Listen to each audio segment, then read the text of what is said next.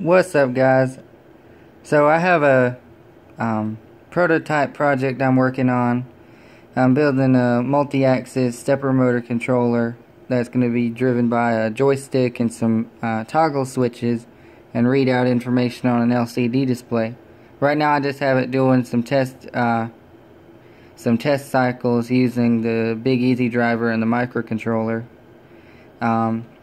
I'm just having it doing a loop program right now, stepping forward and reverse. So, this is what we're working with so far. The final project is going to consist of 3 Big Easy drivers.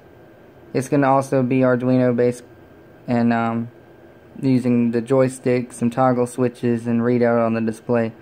I'm going to build the prototype here, but it's still a work in progress. So, and more videos will come as that project, goes on.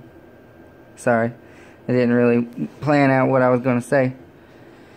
Anyway, if you guys have any feedback or comments, please leave them down below, and more videos will come shortly.